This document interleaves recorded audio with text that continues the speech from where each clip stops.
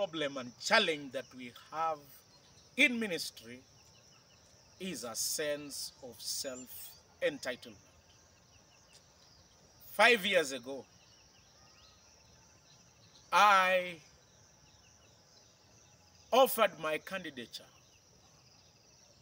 to the office that was vacant then, and I sought to be the bishop of a diocese. And by God's grace, I did not succeed. But the following day, after the elections, the episcopal election were done and dusted, I was back in my parish, preaching in 3 services. Why was I not disturbed? Because I believe that the biggest challenge that we have in ministry is a sense of self-entitlement, where clergy think that they are worth a particular amount to perform a duty that is part and parcel of their job descriptions.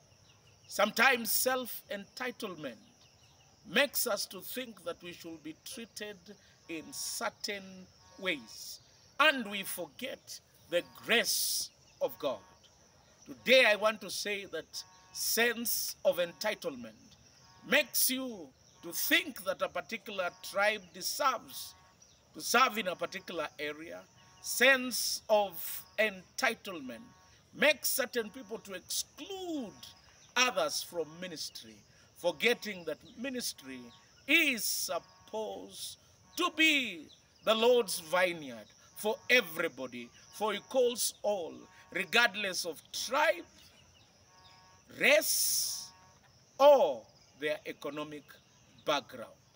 Sense of entitlement makes some people think that they are better than others. Some condemn others. It doesn't matter our academic qualification.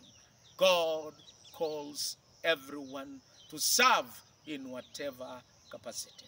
In the book of Joshua, chapter 17, beginning to read from verse 12 to 18, the tribe of Ephraim and Manasseh, which were the sons of Joseph, had a problem with self-entitlement.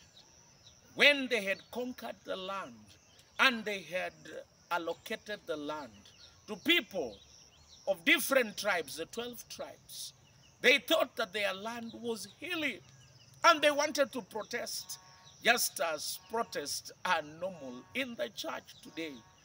Protests against transfers, court cases and litigation, the challenges of thinking that you deserve more than the others. The children of Manasseh complained, but Joshua, led by the Holy Spirit, gave us the antidote of self-entitlement. Number one, self-entitlement breeds laziness.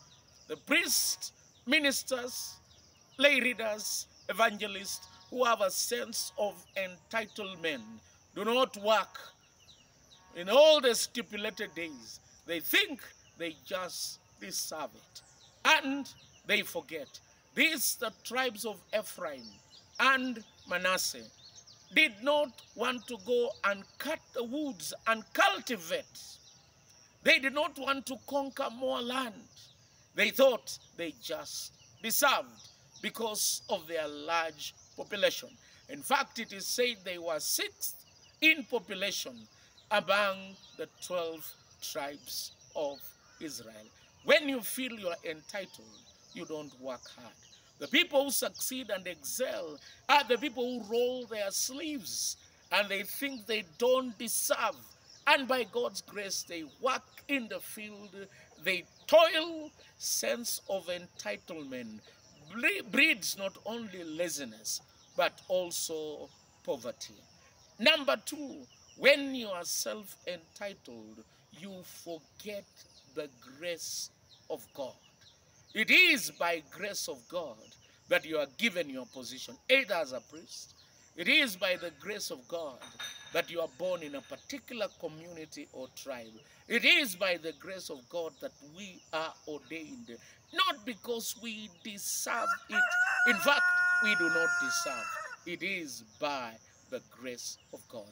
Entitlements make us to forget the grace of God. Entitlement makes us to think that we are better than the other person. And indeed, in life and in reality, no one is better. When you cure entitlement, number one, you work hard by God's grace. You ask God to give you strength. Do pastoral. Love your Christian. Visit them regardless of their economic status and position in society. Visit all. Just as you look at the book of Acts, Paul preached to the rich lady called Lydia, a seller of purple cloth. By the way, my wife is also called Reverend Lydia, so I can identify with that. Lydia was a seller of purple cloth. She was a seller of velvet, one of the most expensive. She was the cream de la cream. We preach to the cream de la cream, people of position. Number two, they preached to a lady who was possessed and a slave, a double tragedy. Very poor and also without any resources, but they preached to her. Lastly, preached to the middle class, the jailer, a civil servant. Therefore, when you don't have any entitlement, you work hard. That's why the people who begin from the bottom of the society, the scum of the earth, when you realize that you don't have entitlement, number one, you work hard. Put God first. Number two, you know that it is by the grace. You don't boast, you don't beat your chest. Lastly, the grace of God. And lastly, you count yourself worth. You become humble. As I conclude, I like to say this text that is found in Luke chapter 18, beginning to read from verse 9 to 14. Two people went to pray. One was a tax collector. The other one was a Pharisee. The Pharisee prayed and he says, I thank God that I'm not like anyone of these. I tithe. I'm better. I keep the law. He had a sense of self-entitlement. But he went home rejected by God. But the other one who did not have a sense of entitlement, and he realized that it is by the grace and he's not better, he prayed and he said, oh God, remember me a sinner. And he went home justified. May we be humble in salvation. Accept that we are sinners in need of God's grace. May we be humble in prayer, that without God we cannot do anything. And lastly, may we be humble in our service as priests and as pastors. May the Lord richly bless you. Never, ever, ever be led by entitlement. And let's pray. Our dear Heavenly Father, we pray that all the sense of entitlement may be lost in us. May we descend as Christ you ascend. May we go down as you are seen.